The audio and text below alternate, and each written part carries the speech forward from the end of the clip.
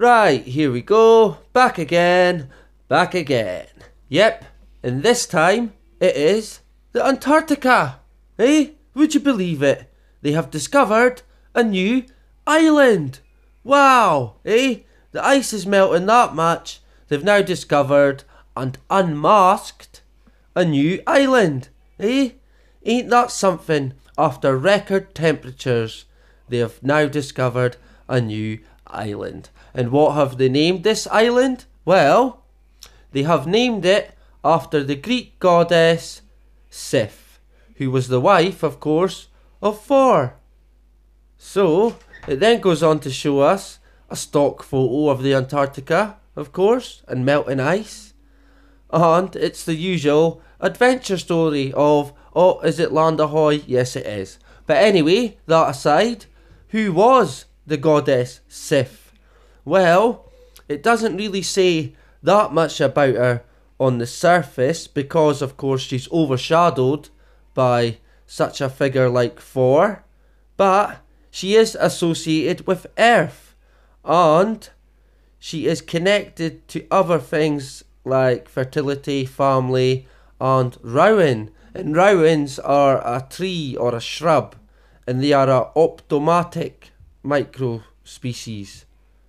And that is basically defined as a replacement of the normal sexual reproduction by asexual reproduction without fertilization.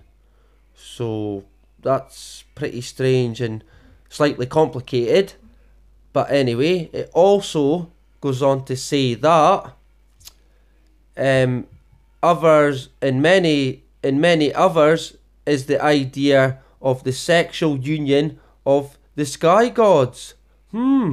So she was part possibly of a cosmic marriage.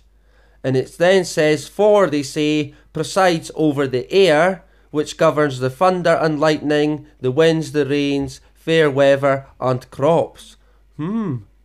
So, the island's been named Sif after the Greek god Thor. Okay? But what about the Antarctica, eh? What's strange about it? Well, the first thing it tells you on Google is it's windy. That's true. Seriously thick ice, But what else? Well, I picked out, there's endless amounts of facts. We could be here all day. So I've picked out a few, and it's got a red waterfall that looks like a blood waterfall. It has more meteors than anywhere else on Earth. And it's got 70% of the world's fresh water, seemingly. Ain't that something? And of course, it has no time zone. So that's a bit strange. And this one is another strange one. They found there the world's oldest sperm, which was found in a worm, some kind of worm. Okay, a worm cocoon, a cocooned worm even. Okay, and it has over 300 large lakes underneath the ice. Wow.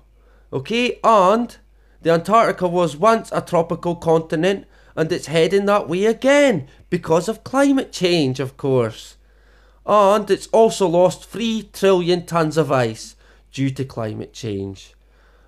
And, believe it or not, the Earth's gravitational pull is shifting because of climate change, and that's affecting the Antarctica. So, that is most likely all our fault, of course, eh?